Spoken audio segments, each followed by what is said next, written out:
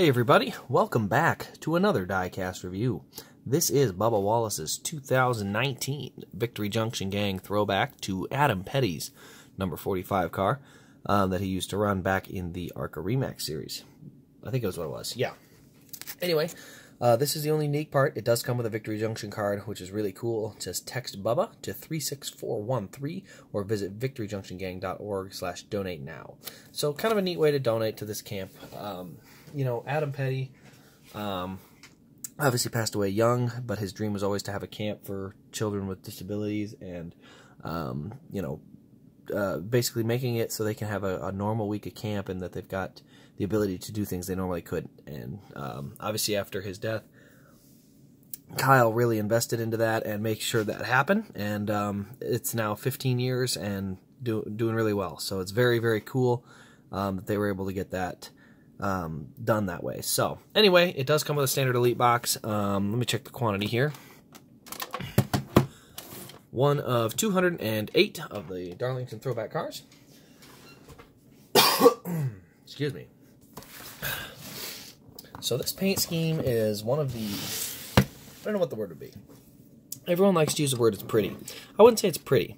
It's unique color-wise. Not the prettiest scheme. You know, orange, purple, yellow, green, and orange, purple, yellow, green. Okay, that's it, yeah. But yeah, there's 4 different colors on it, and it's unique.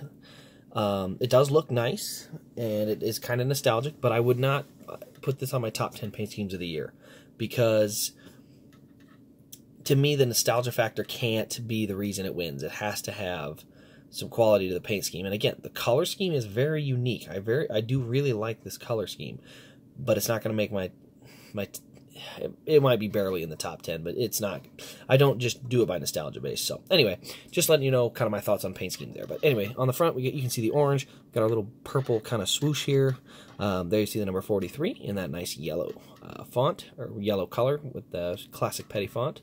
15 years, the Victory Junction Gang. You see Pioneer down there. We got the American Ethanol Ring, U.S. Air Force. Looks like we got some impact. What does that say? Transportation impact. And then we got safety clean as well. We got the Mack trucks on the post as well. On the back, we got Feel Your Heart Race and Victory Junction Gang /donate. And then Alsco and McDonald's on the rear. In the back here, we do have our fuel cell. DIN number 83. And then Worldwide Technology on the back, which is awesome that they stepped up last year and gave him a primary sponsorship. I thought that was really awesome that he was getting that. I hope they can use that and improve the team this year, but we will see. I do think there's some things that they can do to improve, but I do think at the end of the day, Bubba Wallace will need a lot of improvements, and so will RPM before they're ready to win races. So down the right side, you can see the purple here, number 43 again, and then we get back to the orange on the front. So on the hood, you can see we got Victory Junction Gang's 15th anniversary. Then we got the Camaro front end. Black splitter, all orange nose. And if you saw my Chase Elliott Napa Filters review, you'll probably understand exactly what ticks me off about this car. Not much. Good looking car, but engine details in there. But why is the hood purple? Not underneath, it's black. But just around the edge, it's purple, which isn't a big deal most of the time. Here's why it is. So you get it closed, and you can see a purple line there. And if it sticks up a little bit, you can see a little purple line there. So it's mostly that when you get it closed and it doesn't seal quite right, you can see that purple line. It does stick out. So I'm not a fan of that. I don't like having to see that line, that purple line there. It's just an imperfection. And, you know, if you know anything about diecast collectors, imperfections are the one thing that they notice more than anything else. Again, am I going to sit here and say that I'm going to send the diecast back and it's unacceptable? No.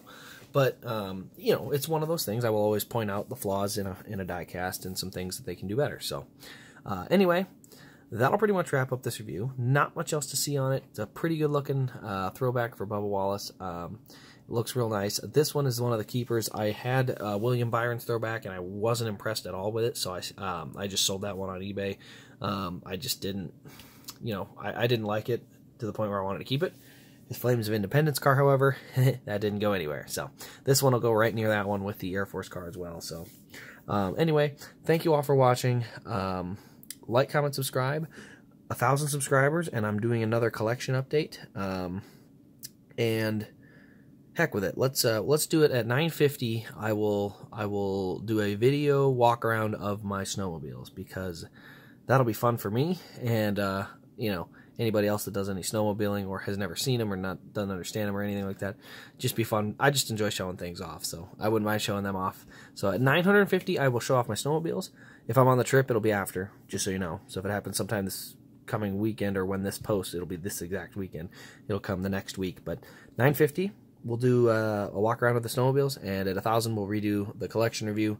As I said, it will be a little bit smaller, but to me, it's just as good as it was the first time. I really like it, the way I've got my collection right now. Missing a couple little gems here or there, but for the most part, I got it right where I want it. So, again, thank you all for watching. Appreciate the support, and we'll see you in the next Diecast review.